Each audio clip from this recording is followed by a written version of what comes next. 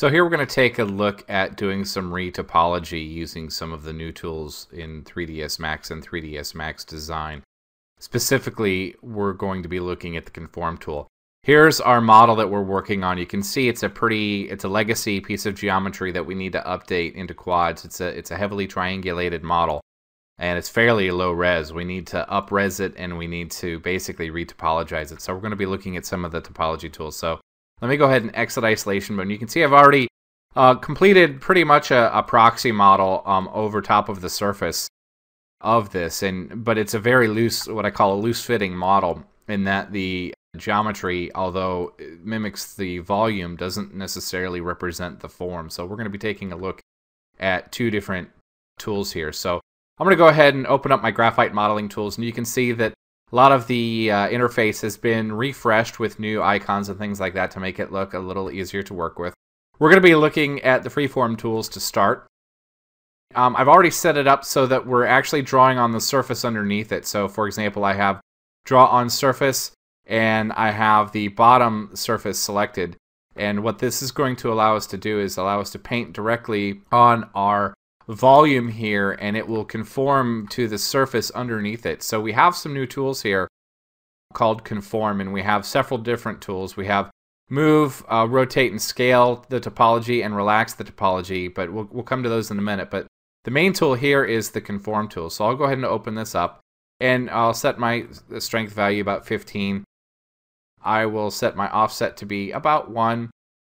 Our fall off and full strength are right there. Those are of course controlled, with the mouse regularly. So we can just begin painting. And what's happening now is I'm actually painting this topology right on top of our underlying topology. So as I paint on the arms, as I paint on the back, you can see I'll open up the strength a little bit. I can really kind of accelerate this process a little bit.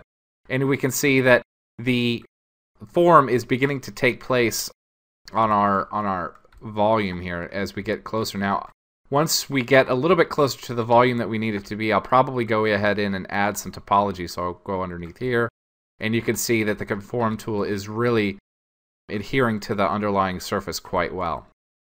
Now that we have some of our conformed geometry on there, we can use some of the other Conform tools. So for example, I can use relax, and what I can do is I can relax the geometry just like the relax tool, the other relax tool in freeform mode, but the difference here is it's conforming to the underlying surface.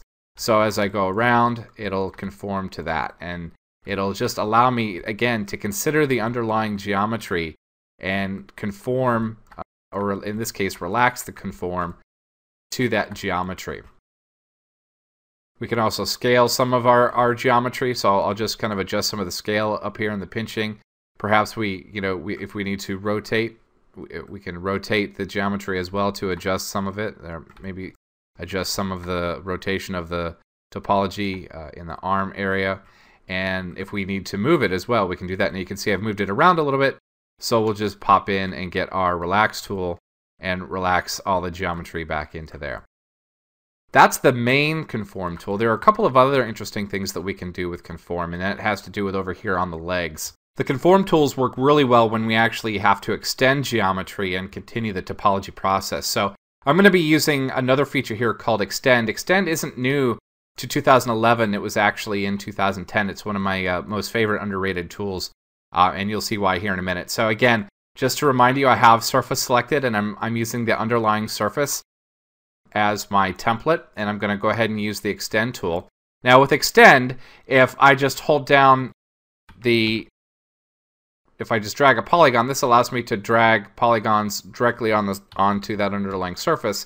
But I don't want to grow that ring one polygon at a time. I actually want to continue the topology with the entire ring. So using Control and Alt, I can just continue to grow the topology down. Now you'll see once it starts to hit the bend in the leg, the geometry kind of spreads out a little bit. So we'll go ahead and do that again, and I'll just keep doing it.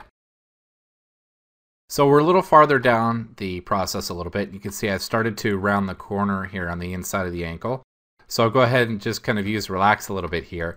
And then I'll use my Conform move. This allows me to do transform adjustments based on the underlying topology.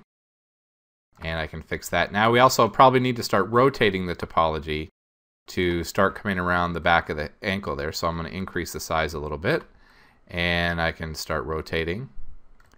And I'll go ahead and move. I'll move this up. And you can see that I'm, again, basically just sculpting around the model, around the underlying model, that is. And I'll use Relax to kind of clean it up. So I've jumped ahead to show the final model here.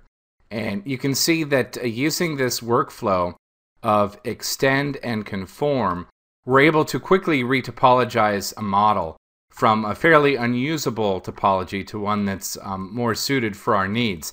Now at this point we can either unwrap this model and texture it using some of the new peel commands or some other form of UVW unwrapping, or we can send this model over to Mudbox for more geometry addition, some more sculpting, that sort of thing. So for 3ds Max or 3ds Max Design, Conform workflows are valuable tools for retopologizing geometry.